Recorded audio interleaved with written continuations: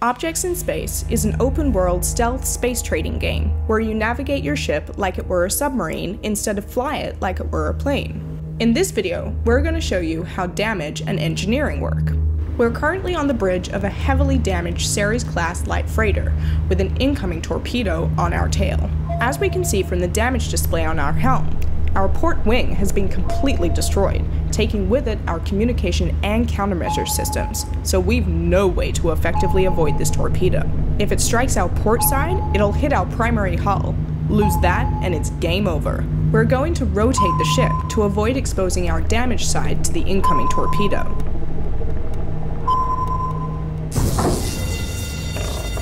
Ouch. That hurt. The torp struck our bow. From the error message on this monitor, it looks like the explosion took out our sensor suite. If we move over to the engineering room, we can see the total damage to all our ship's modules.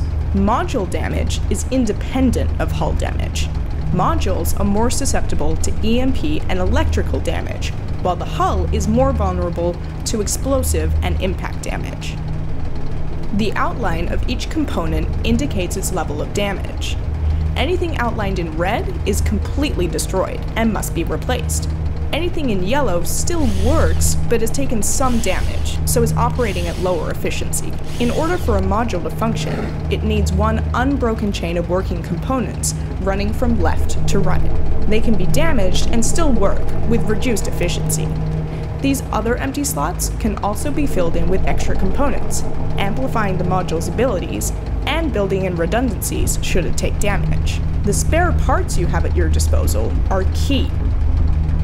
Any good ship's captain will always make sure to have a healthy inventory of spare parts before leaving port. We don't want to become stranded and require an expensive tow back to a friendly space station.